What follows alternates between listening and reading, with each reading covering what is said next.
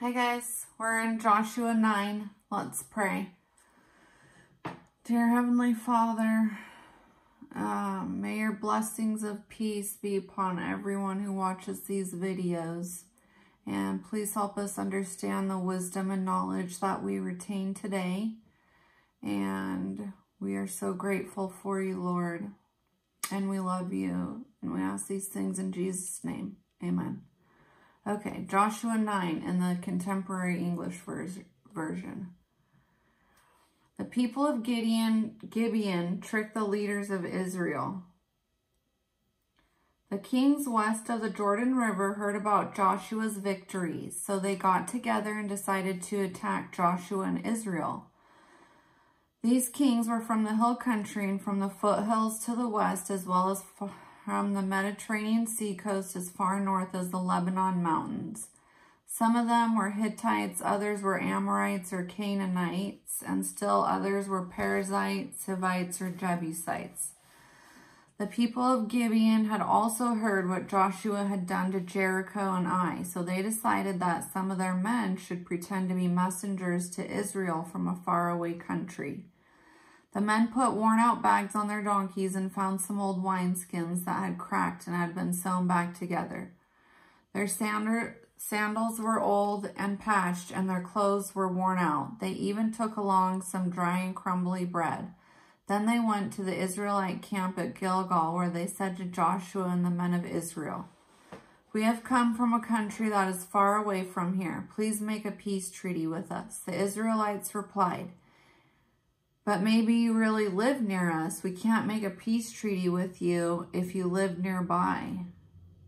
The Gibeonites, Hebrew has Hivites, said, "If you make a peace treaty with us, we will be your servants." "Who are you?" Joshua asked. "Where do you come from?" They answered, "We are your servants and we live far from here. We came because the Lord your God is so famous. We heard what the Lord did in Egypt and what he did to those two Amorite kings on the other side of the Jordan, King Og of Bashan, who lived in Ashtaroth, and King Sihon of Heshbon. Our leaders and everyone who lives in our country told us to meet with you and tell you that all of us are your servants. They said to ask you to make a peace treaty with our people. They told us to be sure and take along enough food for our journey. See this dry, crumbly bread of ours? It was hot out of the oven when we packed the food on the day we left our homes. These cracked wineskins were new when we filled them, and our clothes and sandals are worn out because we have traveled so far." The Israelites tried some of the food, probably to see if it was really old or to show that they wanted peace. But they did not ask the Lord if he wanted them to make a treaty. So Joshua made a peace treaty with the messengers and promised that Israel would not kill their people. Israel's leaders swore that Israel would keep this promise. A couple of days later, the Israelites found out that these people actually lived in the nearby towns of Gibeon, Chephirah, Beeroth, and Kiriath Jearim. These towns were 30 to 50 kilometers west of the Israelite camp at Gilgal. So the Israelites left the place where they had camped and arrived at the four towns 2 days later. When they arrived, they realized that they had made a peace treaty with the people of these nearby towns. But they did not attack the towns because the Israelite leaders had sworn in the name of the Lord that they would let these people live.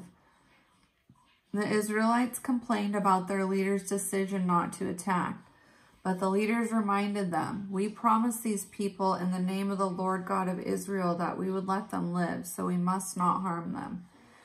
If we break our promise, God will punish us. We'll let them live, but we'll make them cut wood and carry water for our people." Joshua told some of his soldiers, "I want to meet with the Gibeonite leaders. Bring them here." When the Gibeonites came, Joshua said, "You live close to us. Why did you lie by claiming you live so far away? So now you are under a curse, and from now on your people will have to send workers to cut wood and carry water for the place of worship, or God's house. which at the time was a sacred tent. The Gibeonites answered, "The Lord your God told his servant Moses that you were to kill everyone who lives here and take their land for yourselves. We were afraid you would kill us, and so we tricked you into making a peace treaty. But we agreed to be your servants, and you are strong enough to do anything to us that you want. We just ask you to do what seems right." Joshua did not let the Israelites kill the Gibeonites, but he did tell the Gibeonites that they would have to be servants of the nation of Israel. They would have to cut firewood and bring it for the priests to use for burning sacrifices on the Lord's altar, wherever the Lord decided the altar would be. The Gibeonites would also have to carry water for the priests, and that is still the work of the Gibeonites. Joshua 10. Joshua commands the sun to stand still. King Adonizedek of Jerusalem. Jerusalem was not an Israelite city at this time. So King Adonizedek of Jerusalem heard that Joshua had captured and destroyed the town of Ai and then killed its king as he had done at Jericho. He also learned that the Gibeonites had signed a peace treaty with Israel. This frightened Adonizedek and his people. They knew that Gibeon was a large town, as big as the towns that had kings, and even bigger than the town of Ai had been. And all of the men of Gibeon were warriors. So Adonizedek sent messages to the kings of 4 other towns: King Hoham of Hebron, King Piram of Jarmuth, King Japhia of Lachish, and King Debir of Eglon. The messages said, "The Gibeonites have signed a peace treaty with Joshua and the Israelites. Come and help me attack Gibeon." When these 5 Amorite kings called their armies together and attacked Gibeon, the Gibeonites sent a message to the Israelite camp at Gilgal. "Joshua, please come and rescue us. The Amorite kings from the hill country have joined together and are attacking us. We are your servants, so don't let us down. Please hurry." Joshua and his army, including his best warriors, left Gilgal. "Joshua," the Lord said, "don't be afraid of the Amorites. They will run away when you attack, and I will help you defeat them." Joshua marched all night from Gilgal to Gibeon and made a surprise attack on the Amorite camp. The Lord made the enemy panic, and the Israelites started killing them left, right, and left. They, or the Lord, chased the Amorite troops up the road to Beth Horon and kept on killing them until they reached the towns of Azekah and Makkedah, a total distance of about 40 kilometers. And while these troops were going down through Beth Horon Pass, which is a 3-kilometer long, steeply sloping valley between the towns of Upper Beth Horon and Lower Beth Horon, the Lord made huge hailstones fall on them all the way to Azekah. More of the enemy soldiers died from the hail than from the Israelite weapons. The Lord was helping the Israelites defeat the Amorites that day. So about noon, Joshua prayed to the Lord loud enough for the Israelites to hear. "Our Lord, make the sun stop in the sky over Gibeon and the moon stand still over Aijalon Valley, a valley southwest of Beth Horon Pass." So the sun and the moon stopped and stood still until Israel defeated its enemies. Oh, that's so cool. This poem can be found in the book of Jashar. This book may have been a collection of ancient war songs. The sun stood still and didn't go down for about a whole day. Never before and never since has the Lord done anything like that for someone who prayed. The Lord was really fighting for Israel. After the battle, Joshua and the Israelites went back to their camp at Gilgal. Joshua kills the 5 enemy kings. While the enemy soldiers were running from the Israelites, the 5 enemy kings ran away and hid in a cave near Makkedah. Joshua's soldiers told them, "The 5 kings have been found in a cave near Makkedah." Joshua answered, "Roll some big stones over the mouth of the cave and leave a few soldiers to guard it. But you and everyone else must keep going after the enemy troops because they will be safe if they reach their walled towns. Don't let them get away. The Lord our God is helping us get rid of them." So Joshua and the Israelites almost wiped out the enemy soldiers. Only a few safely reached their walled towns. The Israelite army returned to their camp at Makkedah, where Joshua was waiting for them. No one around there dared say anything bad about the Israelites. Joshua told his soldiers, "Now move the rocks from the entrance to the cave and bring those 5 kings to me." The soldiers opened the entrance to the cave and brought out the kings of Jerusalem, Hebron, Jarmuth, Lachish, and Eglon. After Joshua had called the army together, he forced the 5 kings to lie down on the ground. Then he called his officers forward and told them, "You fought these kings along with me, so put your feet on their necks." The officers did this, and Joshua continued, "Don't ever be afraid or discouraged. Be brave and strong. This is what the Lord will do to all your enemies."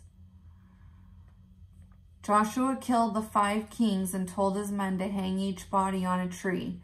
Then at sunset, he told some of his troops, "Take the bodies down and throw them into the cave where the kings were found. Cover the entrance to the cave with big rocks." Joshua's troops obeyed his orders, and those rocks are still there. Joshua continues the fighting. Later that day, Joshua captured Makkedah and killed its king and everyone else in the town, just as he had done at Jericho. Joshua and his army left Makkedah and attacked the town of Libnah. The Lord let them capture the town and its king, and they killed the king and everyone else, just as they had done at Jericho. Joshua then led his army to Lachish, and they set up camp around the town. They attacked, and the next day the Lord let them capture the town. They killed everyone as they had done at Libnah. King Horam of Gezer arrived to help Lachish, but Joshua and his troops attacked and destroyed him and his army. From Lachish, Joshua took his troops to Eglon, where they set up camp surrounding the town. They attacked, captured it that same day, then killed everyone as they had done at Lachish. Joshua and his army left Eglon and attacked Hebron. They captured the town and the nearby villages, then killed everyone, including the king. They destroyed Hebron in the same way they had destroyed Eglon. Joshua and the Israelite army turned and attacked Debir. They captured the town and its nearby villages. Then they destroyed Debir and killed its king, together with everyone else, just as they had done with Hebron and Libnah. Joshua captured towns everywhere in the land, in the central hill country and the foothills to the west, in the southern desert and the region that slopes down toward the Dead Sea. Whenever he captured a town, he would kill the king and everyone else, as the Lord God of Israel had commanded. Joshua wiped out towns from Kadesh Barnea to Gaza, everywhere in the region of Goshen, which is a region between the hill country of Judah and the desert further south, and as far north as Gibeon. The Lord fought on Israel's side, so Joshua and the Israelite army were able to capture these kings and take their land. They fought one battle after another. Then they went back to their camp at Gilgal after capturing all that land. Joshua 11. Joshua captures towns in the north. King Jabin of Hazor heard about Joshua's victory, so he sent messages to many nearby kings and asked them to join him in fighting Israel. He sent these messages to King Jobab of Madon, the kings of Shimron and Akshaph, the kings in the northern hill country and in the Jordan River Valley south of Lake Galilee, or Lake Chinnereth, which is an earlier name for Lake Galilee, and the kings in the foothills and in Nephath Dor to the west. He sent messages to the Canaanite kings in the east and the west, to the Amorite, Hittite, Perizzite, and Jebusite kings in the hill country, and to the Hivite kings in the region of Mizpah near the foot of Mount Hermon, which is probably the same region as Mizpah Valley in verses 8 and 9, but different from the 2 other places named Mizpah in 15, and also different from the Mizpah mentioned in Genesis and Judges. Verse 4, the kings and their armies went to Merom Pond, or Gorge, where they set up camp and got ready to fight Israel. It seemed as though there were more soldiers and horses and chariots than there are grains of sand on a beach. The Lord told Joshua, don't let them frighten you. I'll help you defeat them, and by this time tomorrow they will be dead. When you attack, the first thing you have to do is cripple their horses. Then after the battle is over, cripple their horses and burn their chariots. Joshua and his army made a surprise attack against the enemy camp at Merom Pond and crippled the enemy's horses. Joshua followed the Lord's instructions, and the Lord helped Israel defeat the enemy. The Israelite army even chased enemy soldiers as far as Mizraphoth-Maim to the northwest, or the town of Mizraphoth to the northwest, or the Mizraphoth River, the city of Sidon to the north, and Mizpah Valley to the northeast. These three areas were 30 to 55 kilometers north of Merom. None of the enemy soldiers escaped alive. The Israelites came back after the battle and burned the enemy's chariots. Up to this time, the king of Hazor had controlled the kingdoms that had joined together to attack Israel. So Joshua led his army back and captured Hazor. They killed its king and everyone else, and they set the town on fire. Joshua captured all the towns where the enemy kings had ruled. These towns were built on small hills. Towns were often built on top of the ruins of previous town that had been destroyed. When this happened many times at one place, a hill was formed. Okay, these towns were built on small hills, and Joshua did not set fire to any of these towns except Hazor. The Israelites kept the animals and everything of value from these towns, but they killed everyone who lived in them, including their kings. That's what the Lord had told his servant Moses to do. That's what Moses had told Joshua to do, and that's exactly what Joshua did. Joshua and his army took control of the northern and southern hill country, the foothills to the west, the southern desert, the whole region of Goshen, and the Jordan River Valley. They took control of the land from Mount Halak near the country of Edom in the south to Baal Gad in Lebanon Valley at the foot of Mount Hermon in the north. Joshua and his army were at war with the kings in this region for a long time, but finally they captured and put to death the last king. The Lord had told Moses that he wanted the towns in this region destroyed and their people killed without mercy. That's why the Lord made the people in the towns stubborn and determined to fight Israel. The only town that signed a peace treaty with Israel was the Hivite town of Gibeon. The Israelite army captured the rest of the towns in battle. During this same time, Joshua and his army killed the Anakim, perhaps a group of very large people that lived in Palestine before the Israelites, from the northern and southern hill country. They also destroyed the towns where the Anakim had lived, including Hebron, Debir, and Anab. There were not any Anakim left in the regions where the Israelites lived, although there were still some in Gaza, Gath, and Ashdod, towns in Philistia. That's how Joshua captured the land, just as the Lord had commanded Moses, and Joshua divided it up among the tribes. Finally, there was peace in the land.